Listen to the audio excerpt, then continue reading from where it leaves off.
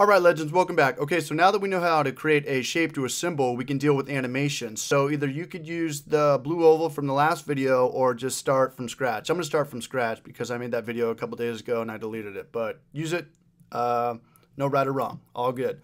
So I'm going to create a new symbol. Just grab my default oval and whatever the colors are, the fill and the stroke. That's cool, that works with me.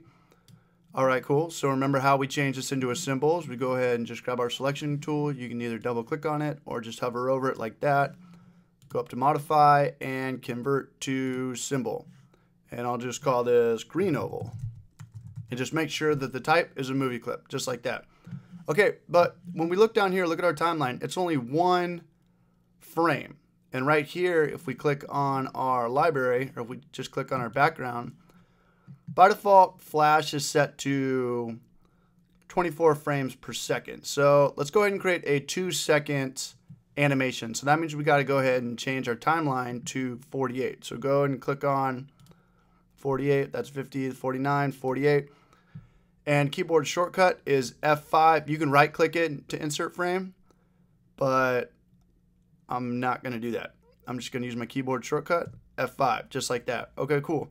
Now, we can click on any single frame inside our 1 through 48. So just click on any one of them, right click it, and click Create Motion Tween.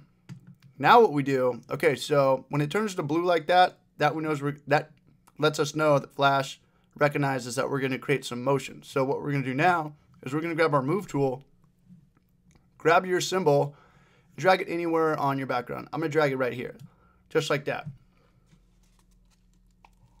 Sorry, I got a dipper in. And let's go ahead and preview that. Let's go ahead. So if you're on a Mac, it's Command and Enter. And if you're on a PC, it's Control and Enter. So let's click Command. And what should happen is our animation should start from where it was. And in 2 seconds, it should transition over here to the top left corner of our screen. So I'm going to hit Command Enter because I'm on a Mac. Just like that. So it changes it from a FLA to a SWF. So that's the preview of what our animation looks like. So that's what we wanted to do. This takes 2 seconds, 48 frames, 2 seconds.